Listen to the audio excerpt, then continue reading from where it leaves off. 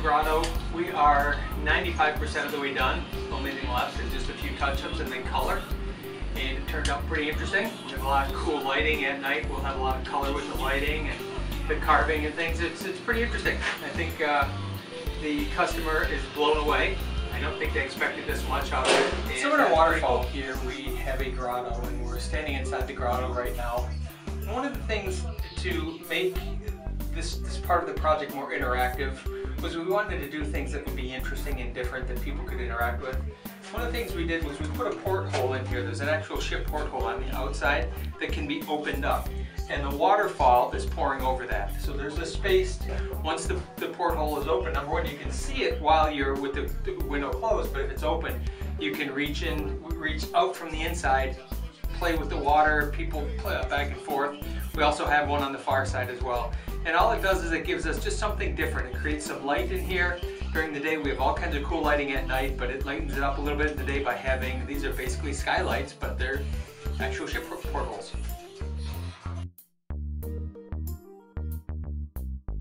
We had a challenge with this grotto to really create something cool and a neat look. One of the requirements the homeowner had was he wants a lot of water going over the face of the waterfall. So we knew we had that working on the front side, but what would happen on the inside?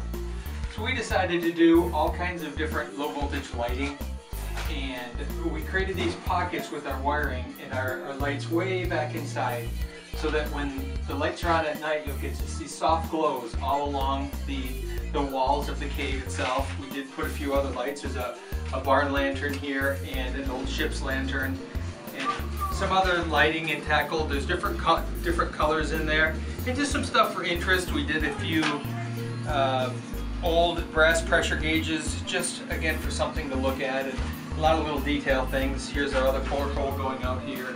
And then we also put some, these are technically old antique trivets. We use those just to create some interest in the wall so it's not all the same stuff.